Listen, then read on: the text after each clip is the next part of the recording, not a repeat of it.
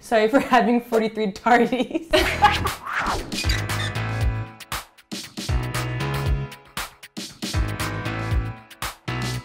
I have certain teachers that are cool and they'll be like, well, do you need help with this? And they'll like hold you after class and help you out with stuff. While others, they don't care. They're just like, okay, I'm here to teach, get paid, and leave. Something I hate about teachers is that sometimes they give too much homework or they expect a lot, but they don't really give a good lesson.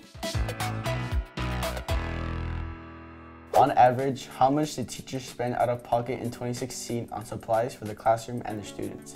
I mean, like in elementary school, we use like crayons and markers. In high school, it's basically all given to you, I think. $260. We usually bought the supplies, so. I'd say like the middle, 480. D. Yeah, 480. D, 480. No way. I thought that the school gave them everything. I have a specific teacher who she gets there at 6 o'clock in the morning for help sessions until 8, and then after school she stays there until 6. So that's like an extra 2 hours that she's there before and after school. She's not getting paid for it either, but she's just there to make sure us students are succeeding in her class. As of 2014, over what % of public school teachers in the US work second jobs outside of school? I know they're not paid a lot.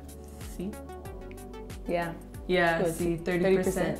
But I think 20%. 20%. Yeah. It's still a lot though. Would you guys become teachers? Yes. No. You? Yeah. Almost what percentage of teachers quit within 5 years of starting their teaching career? My teachers from elementary school, it was like one and done. So really? they would do a year and then they would leave. Maybe 20%? Yeah.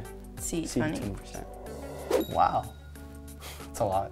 Maybe the students are mean to them or give them a hard time. What % of teachers are affected by high stress levels on the job? C. Yeah, C, 93%. I think it's C, 93%. Because I'm learning that it's very stressful and expensive. Yeah, makes sense.